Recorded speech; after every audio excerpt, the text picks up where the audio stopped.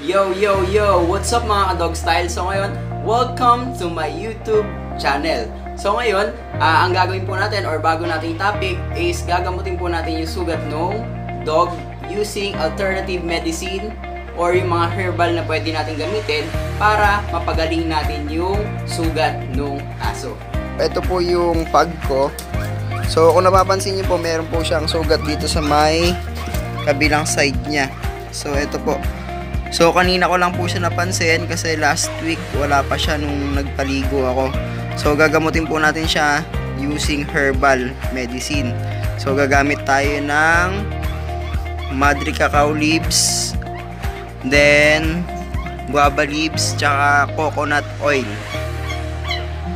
Bago po natin gamutin yung sugat ng dog ko na yon, so ang gagawin po muna natin ay paliliguan po muna natin siya, so para malinisan po yung sugat.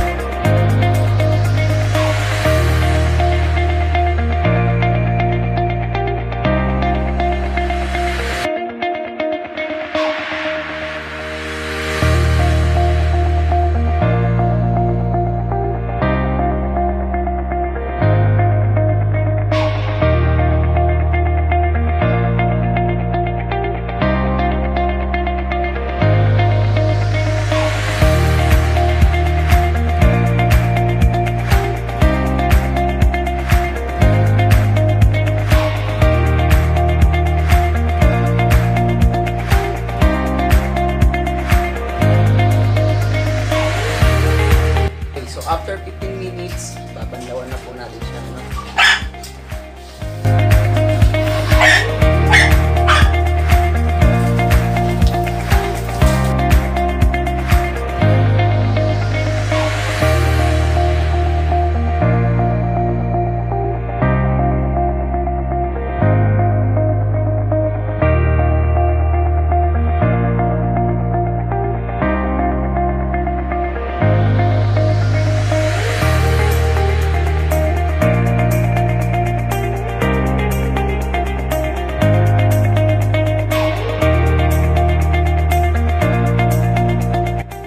Okay, so ayan po, pupunta po muna tayo sa palengke. Bibili po muna tayo ng gata ng nyog. So magdadala po tayo ng helmet, dahil helmet capital of Nueva Ecija ang bayan namin. Okay, so meron po tayo ditong madre cacao leaves. And then gata ng nyog. Ito. Tsaka dahon ng bayabas. So ito yung gagamitin natin sa paggawa ng ointment na ilalagay natin sa sugat ng aso. Okay, so una po, ang gagawin po natin is hihiwain po natin to lahat. So pwede natin hiwain, pwede natin siyang dikdikin, or pwede na nating ganito na siya, himay-himay na lang natin. So ang gagawin ko ngayon ay hihiwain ko muna siya.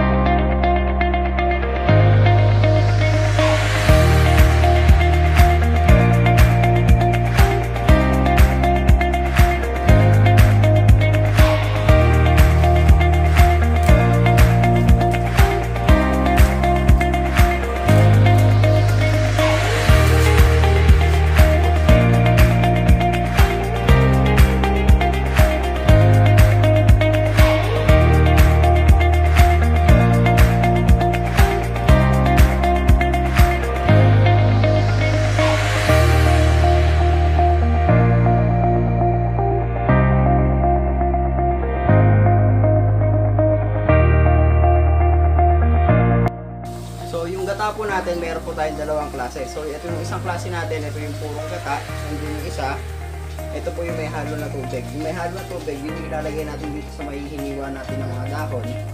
And then doon natin isasama, lalaga.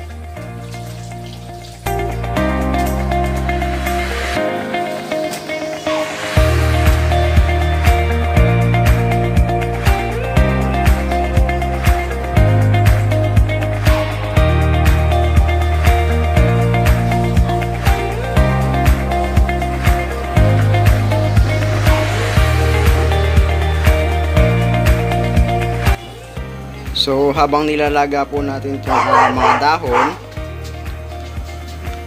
gagawin natin, lulutuin na rin po natin yung gata. Itong gata na to, gagawin natin siyang langis. Doon natin siya lulutuin. Yung apoy natin, mahina lang, so para hindi siya masunog. So ayan. So halo-haluin lang natin hanggang maging langis na siya. Tsaka magkalatik. Haluin lang natin mabuti.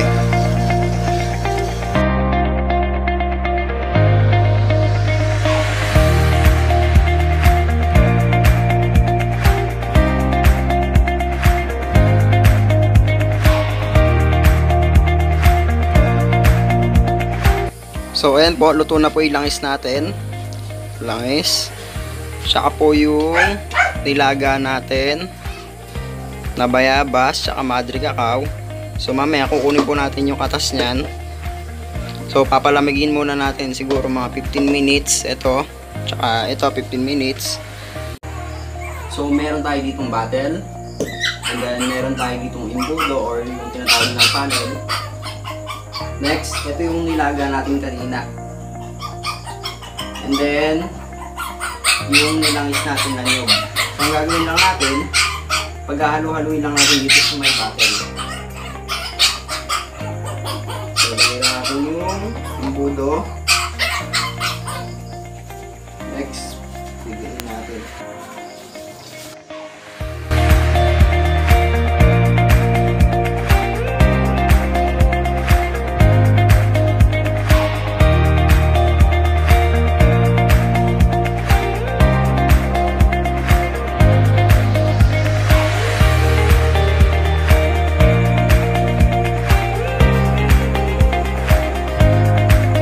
Ito na po yung finished product natin. So napapansin niyo po, nasa ibabaw yung langis, and then nasa ilalim yung pinaglagaan natin ng madre cacao and bayabas.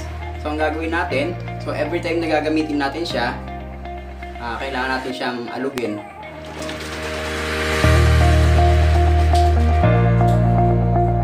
So ayan, pwede na natin gamitin. So ito na po yung dog natin na si Wapol, yung pinaliguan po natin. So ito po yung sugat niya. So ang gagawin lang po natin, na-applyan po natin itong ointment.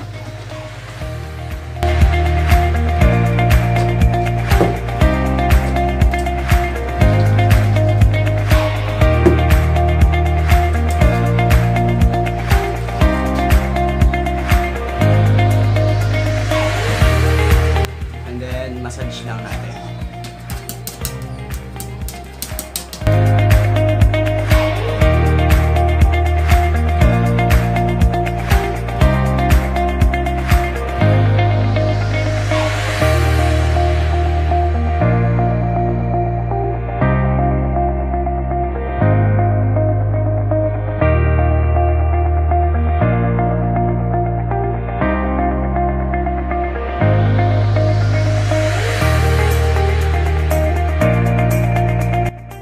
Paglalagay po ng gamot natin na to, so ginagawa ko po siya everyday.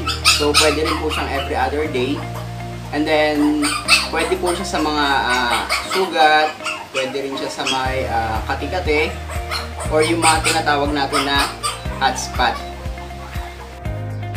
Okay, so nililinaw ko lang po, hindi po ako veterinarian. So lahat po na ituturo natin dito sa may vlog natin na to ay based on my experience only and some research. So kung may natutunan po kayo, maraming salamat. So kung wala po ay natutunan, wala akong pakialam.